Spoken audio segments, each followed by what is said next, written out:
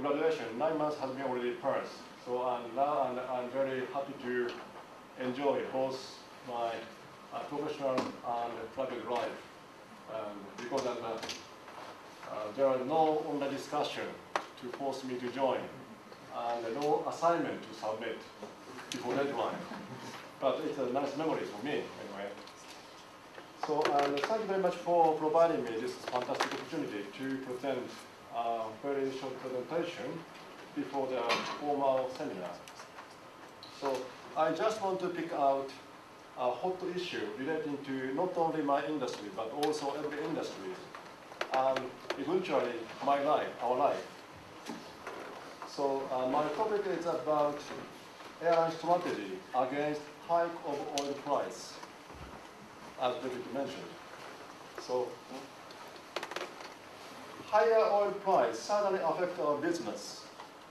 So for example, fuel price is the biggest factor in expense in most airline industry, airline companies. Personnel cost used to be the first, but now it is the second in most companies.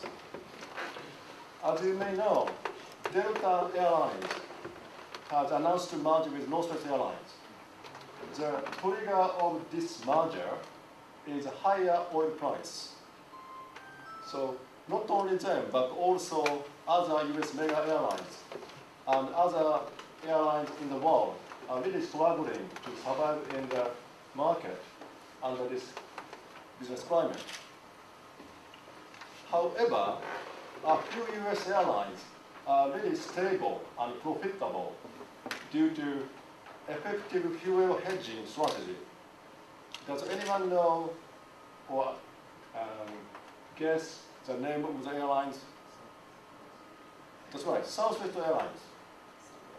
Yes, and I think I have experience to the case of Southwest Airlines in the university. It's a lot. It's very famous airline at the moment. So, and for example, if Southwest had not hedged at all, their profit of $26 million would be a loss of $8 million in Q1 in 2004. There are 3 strategies for fuel hedging in airline industries. The first one is over-the-counter installments, which are traded directly between the airline company and investment banks. Southwest mainly takes this strategy for its fuel hedging. The second strategy is exchange-traded futures, which are traded by brokers in the market. This is a common strategy in airline industry nowadays. The third strategy is no hedging, which airlines need to purchase 100% of fuel at their market rate. So please take out this slide. So this is our company data. This is a bit of confidential one. So this top group are very successful for fuel hedging. However, the bottom group no hedging. So that's why Northwest Airlines and Delta Airlines has merged, and Continental now on the table to talk with American for merging. So the main reason for no hedging is that some of them cannot afford to trade over-the-counter installments or futures by brokers because of their lack of cash after 9/11. In addition, some executives in such airlines often comment that hedging is not one of their core competencies. And as long as their competitors do not hedge, everyone in the industry will be exposed to the same risk.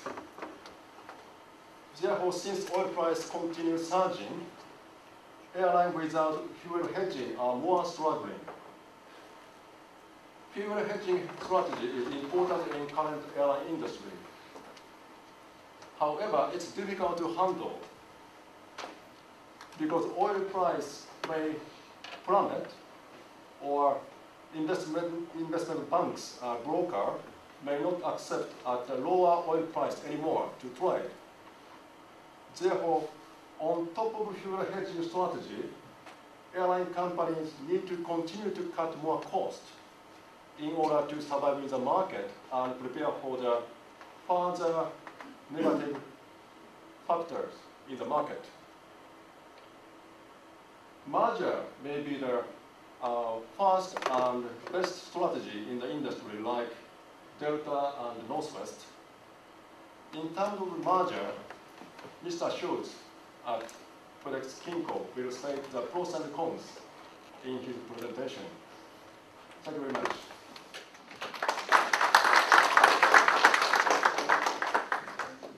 Do you have any question about it? Yes, please. Yeah. What are the best hedging actual techniques or strategies used by, for example, Northwest or Air France? Could you detail that a little bit? Yeah. As far as I know, Southwest has a very big and very best strategy in place at the moment. Because now the current CEO used to be the CFO 5 years ago or 6 years ago, and he has really clever person, and he has implemented and he has done the first strategy over the counter investment. So he himself negotiated with the investment bank to get very good hedging rate in advance. So I hear Southwest Airlines can purchase very low fuel rate for 5 years or 6 years. So I think I hear Air France and KLM also has a good strategy for fuel hedging, but I'm not sure about it. So I think that Air France and KLM, I heard rumors that they have the second strategy, exchange traded futures, and that is a mixture of oil-related product for the future. So I think that it may be a good strategy for the company.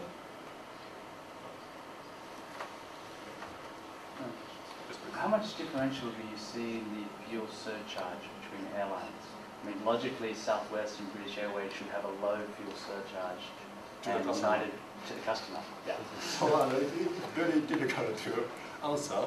So the highest surcharge in Japan is from Japan Airlines and Alumni Airways. So for example, from tomorrow, 1st of July, Japan Airlines and Alumni Airways and asking you to pay 56,000 yen for Europe, RT trip from Japan to London or London to Japan. So 56,000 yen, it's very expensive. And we are requesting 54,000 yen. It's not so big difference. So now our airline strategy in Japan is we are asking the customer to a little bit less than Japan Airlines or Alumni Airways. Yeah, actually, I'm just thinking probably the out of the box thinking. I'm thinking of this way that if all the oil price is actually going up as it is now, why not the airline industries actually combine together and have like their own invest in oil wells, somewhere in the world, get their oils directly, and start developing the passengers. Yes. But that's a very good question. I think the president or CEO in Southwest Airlines are concerned to do it, I think so. And because they are, they are really innovative rather than other mega airlines. So But so if oil, and even if oil price is plummet and plunge, so airline need to consider to manage because how do I say mega airline has a huge cost, not only fuel price but also personnel cost, as I said. So personnel cost is still high. So now low cost carrier like Southwest and JetBlue or Lion Air is now struggling, but other European EasyJet now are really growing and growing. So now there are two categories in the airline market. So I think that the middle range will be removed, and mega and really brand carrier will be existing, and low cost carrier is existing. There are two categories will be there. So